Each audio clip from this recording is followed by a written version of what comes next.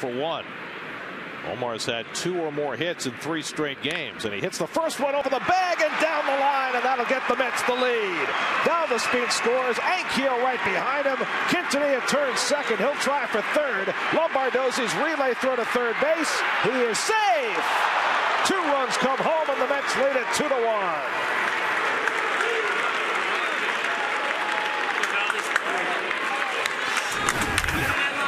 Well, nice hitting. He's been hitting since he's come up.